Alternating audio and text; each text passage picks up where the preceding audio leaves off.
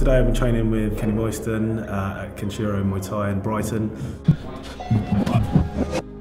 For the past few years I've been on the coaching side of things, and so it's been great today to get some input from him and tweak the small points that need to be made better.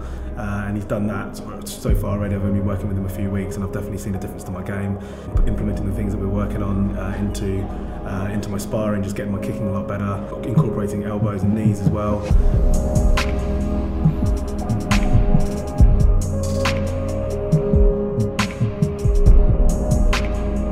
With his MMA experience, and he's got a great understanding of what works, and I think very often with some Muay Thai instructors that work in MMA, they haven't necessarily fought in MMA, and they still show techniques that just don't really apply. And that's one of the main things I like about Kenny, is that everything he's showing me, he's thinking about, is this going to work in an MMA fight? And yeah, he's tried and tested, I suppose, and I'm really happy with the application of the skills.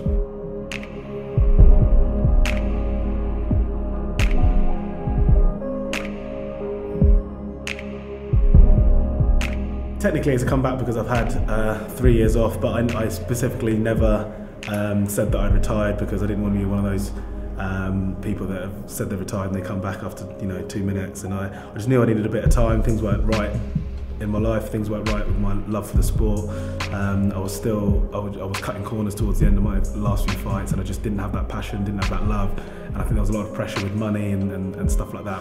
Whereas now, like I said, I'm just doing it because I love the sport, and I'm a lot more confident in myself. I have a lot more belief in myself. And the difference between fighters is not necessarily in skill set. It generally comes down to how much you believe in yourself, how much confidence you have, and confidence is everything in all sports, particularly in fighting. So that's where I'm at now, and I'm looking forward to showing what I can do.